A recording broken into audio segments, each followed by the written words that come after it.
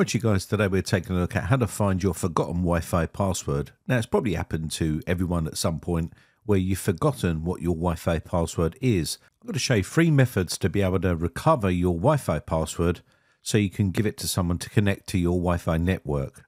So here is our Wi-Fi network right here. We are connected to it, albeit on a pretty weak signal because I don't have the antennas plugged into the computer.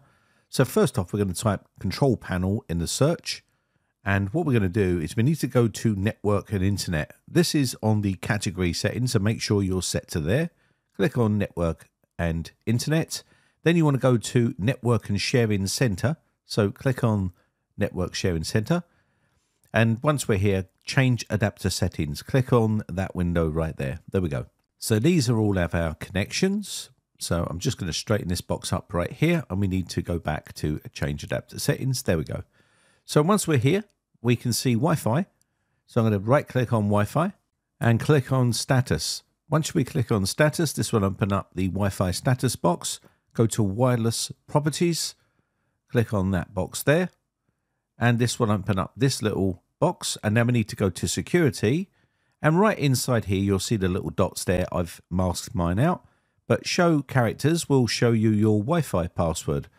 And it's that simple. So just put a check mark in here and it will display your Wi-Fi password. So now you know what your Wi-Fi password is. If you've changed it from the default router password and you don't know what it is, that's how you can quickly recover it. I'll show you another way of doing it, which is inside command prompt.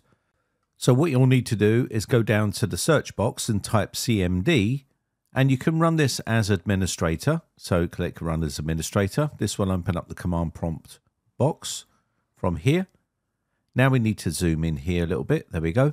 And from here, we need to type out this command here. Net sh space wlan space show profile space name equals the profile name of your Wi-Fi network, as you can see right here. So make sure it's the same. So name equals your Wi-Fi network name, profile name, and then space key equals clear. This will give you the key content. This is your Wi-Fi password in the security settings panel right there. So that is all the information for your Wi-Fi network, and that will be your Wi-Fi password key. It's that simple. So that is how you can do it in command prompt.